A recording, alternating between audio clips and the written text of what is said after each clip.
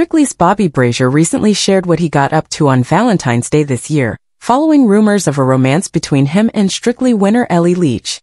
Bobby spent Valentine's Day alone. According to the Strictly Come Dancing star, he informed The Sun that he was alone, eating watermelon and watching TV. The 20-year-old additionally informed the outlet that he and Ellie became good friends and spent a lot of time together on tour. He remarked that when you compete on the show, you only see your dancing partner, so it was wonderful for them both to build a stronger bond. He appeared to confirm his relationship status by adding, "We were just always pretty close to one another, but that's all."